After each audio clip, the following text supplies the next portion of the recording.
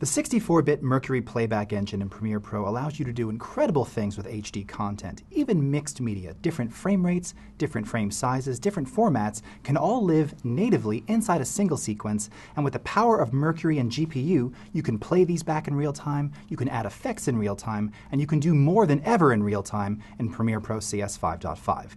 So in this sequence that we have here, you can see that we have 6 basic layers of HD.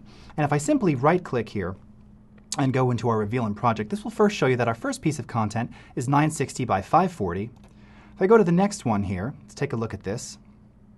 We can see that this one is 1920 1080 at 23976, and then another clip here, which is at a different frame size, 1280 by 720. So right away, 3 different frame sizes and at different frame rates, all existing together. And if I simply start playback on this sequence, and I hit the tilde key to go full screen, again, one of the capabilities of Mercury is that playback never stops, you can see that brilliantly, beautifully, it all plays wonderfully in real time, all 6 layers. But actually, as we dive down deeper, you can see that video 1 is actually labeled composite. This is a nested sequence. So if we double click on that, that brings open another sequence which actually now showcases 3 additional layers of HD. If I select the first one, what you can see is that we actually have our ultra keyer applied here. So we've got some real-time keying happening as well as some real-time 8-point garbage matte. And if I show you what's happening here, you can see that the matte is actually animated over time. So we've got real-time keying, real-time garbage matte happening, and again, additional layers of HD content. All of that's playing in that first sequence together. But as we look at video 1 again, we can again see that we have yet another nested sequence which houses 3 more layers of HD content at different frame sizes, different frame rates, and also with effects like the fast color corrector and the 4-point garbage matte.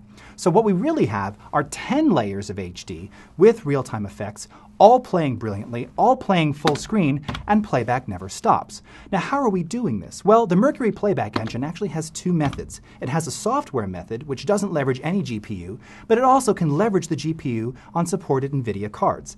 And I'm happy to tell you that in 5.5, we've added support for more than a dozen new NVIDIA cards, including cards on laptops. Yes. So now not only can you take advantage of the 64-bit power of Mercury by itself, you can also use it in conjunction with an NVIDIA card to get even better playback performance, faster render times, and typically do everything in a render-free environment. One other element of this is that we've also accelerated additional effects inside Premiere Pro CS5.5. So things like directional blur, fast blur, and our new film dissolve effect, all of these are GPU accelerated, which means that you're just going to get incredible performance on this content the moment you drop it on.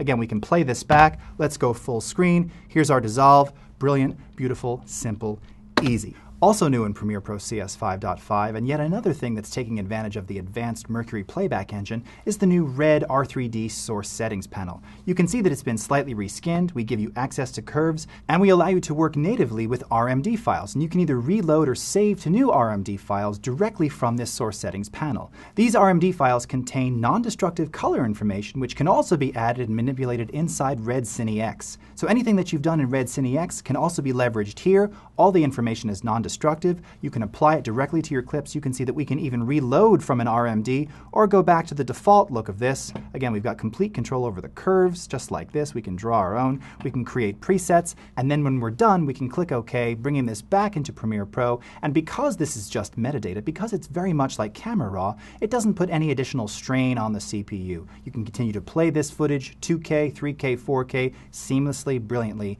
and very easily. We also allow you to reload color information from RMD files. You can reload or even save to RMD. RMD stands for red metadata, and this contains all of the color information, all of the settings that you see here in a sidecar file. This same RMD can also be leveraged in Red Cine X. So whatever you're creating in Red Cine X can be leveraged here. You can apply it. You can see that we can reload from the RMD. We can draw our own curves, so we can go back to the default view, click OK.